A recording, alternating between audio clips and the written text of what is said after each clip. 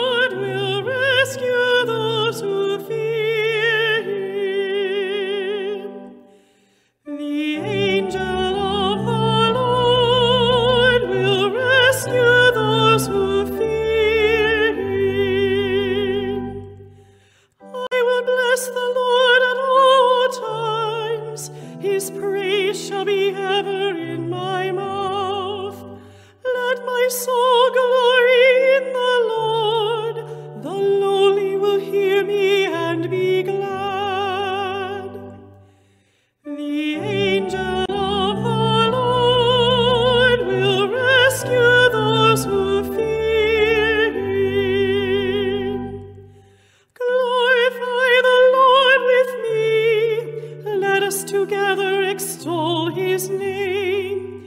I sought the Lord, and he answered me, and delivered me from all my fears.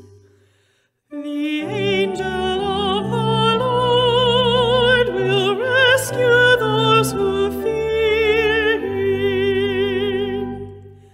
Look to him that you may be radiant with joy, and your faces may not blush with shame.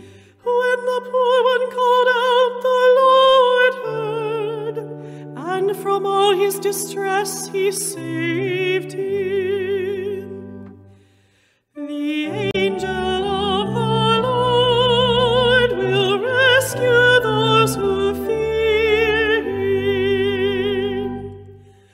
The angel of the Lord encamps around those who fear him and delivers them. Taste and see how good the Lord is. Blessed the man who takes refuge in him. The angel of the Lord will rescue those who fear him.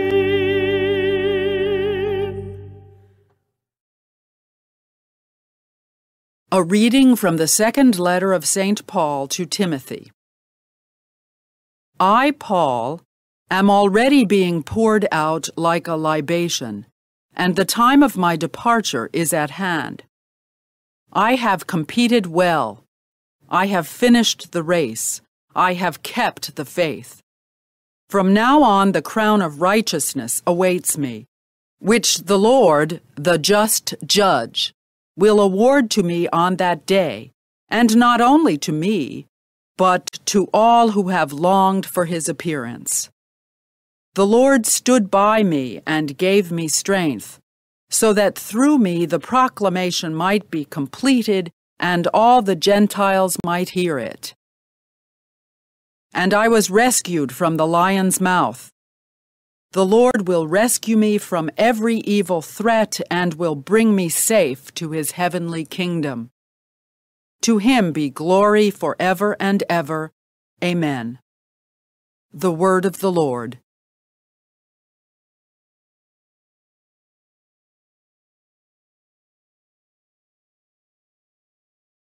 A reading from the Holy Gospel according to Matthew. When Jesus went into the region of Caesarea Philippi, he asked his disciples, "Who do people say that the Son of Man is?" They replied, "Some say John the Baptist, others Elijah, still others Jeremiah or one of the prophets." He said to them, "But who do you say that I am?" Simon Peter said in reply, "You are the Christ, the Son of the living God." Jesus said to him in reply, "Blessed are you, Simon, son of Jonah, for flesh and blood has not revealed this to you, but my heavenly Father. And so I say to you, you are Peter, and upon this rock I will build my church, and the gates of the netherworld shall not prevail against it. I will give you the keys to the kingdom of heaven. Whatever you bind on earth shall be bound in heaven, and whatever you loose on earth shall be loosed in heaven." The Gospel of the Lord.